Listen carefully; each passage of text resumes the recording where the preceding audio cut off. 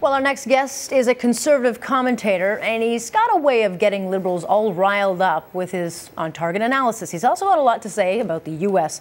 election that's coming up and what could be the consequences of another 4 years of Barack Obama. But he's here in Toronto today to speak to a group about his views on radical Islam and what it could mean for the West. So thanks for coming in, Bill. Bill Whittle joining us today. What is it that you're hoping to get across in your talk tonight?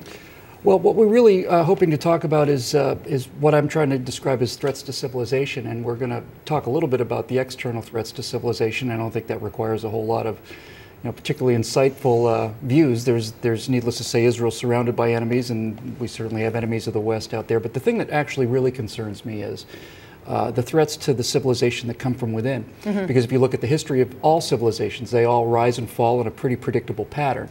And whenever a civilization reaches the heights of its powers, as the West is certainly at now, the final collapse always comes from within. It's never overrun from the outside. It's always a moral and a philosophical collapse. It's usually becomes a crisis of confidence.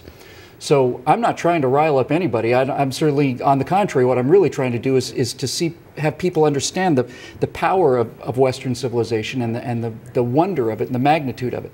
What's your greatest concern?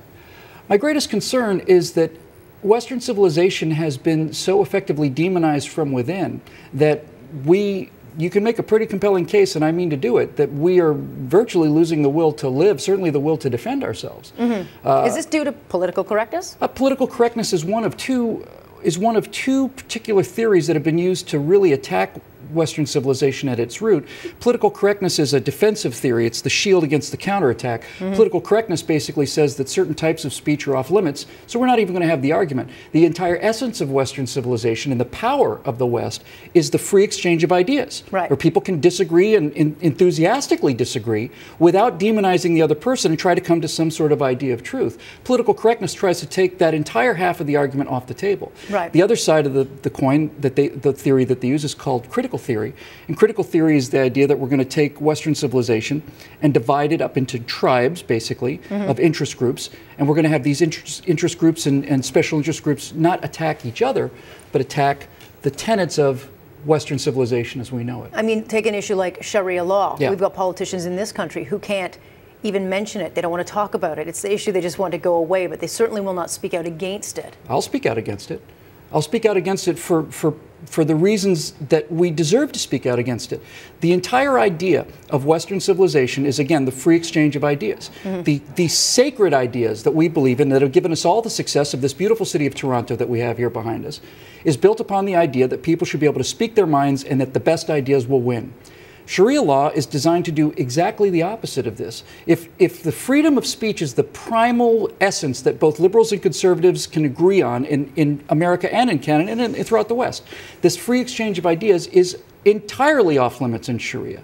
And I have no problem with people living under Sharia law. I'm all about individual choice and lack of coercion. If you want to live in Sharia law, there are many places in the world where you can live under Sharia law. So why are you trying to come here? And so what do you think, looking to your country now that's about to elect a president, what does America look like under 4 more years of President Barack Obama? It looks pretty hopeless to me. You know, when the Democrats demonize Republicans as racist on the basis of nothing. I mean, the Republican Party was established to destroy racism. When Abraham Lincoln was elected in 1860, the entire 7 states of the deep Confederacy were out of the Union before he ever took office. It's not like he chased them out. They knew that Republicans meant the end of slavery. So when the Republicans are demonized as being racist, that's really a way of saying our ideas are so appalling and our track record is so appalling that we simply cannot even have a discussion of where the economy is. But right now in the United States, there is $5 trillion of private capital sitting in private companies that is waiting to be spent, and it's not spent, and quite sensibly in my opinion, because private businessmen don't know what the tax rate's going to be. We haven't passed, the Democrats haven't passed a budget in 3 years. They don't know what regulations are going to come in and destroy their industry. They don't know if the president's going to one day say, well, it's greedy bankers or it's greedy it's this, Vegas, you can't go to Vegas. We just don't know. Let me ask you this then, because Prime Minister Stephen Harper on Friday announced that we're shutting the doors on embassies in Iran and we're pulling out diplomats diplomats, and we're sending Iranians diplomats home away from here. We've declared that country a terrorist threat and the worst. Mr. Obama, the Joint Chiefs of Staff have already said we're not getting involved in any conflict involving Israel, although they seem to have backtracked on that. Was this the right move for our Prime Minister? My quick answer to that is, would you like to switch? No. We'll trade him. Sorry. And we'll throw in a sizable cash offer, because I'm fairly convinced we could raise a fair amount of money to buy him from you, from the conservatives in America. You have a conservative government, finally. All of the entitlement spending crises that now threaten to not only bring the United States economy down, but all of Europe and all the world have been resolved in Canada by the kind of disciplined approach that we see with your Prime Minister, and also that we see with governors like Scott Walker in Wisconsin, who's a conservative governor in a liberal state, went in and said the blue model is failing, and turned it around.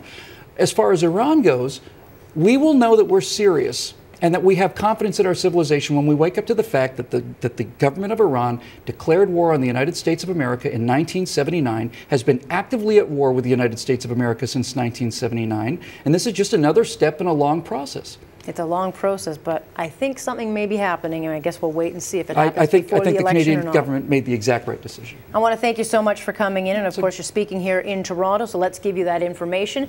Mr. Whittle will be speaking tonight at 8 o'clock Eastern. If you're in the Toronto area and would like to go, there are some tickets still available. You can head on over to speakersaction.com for more info.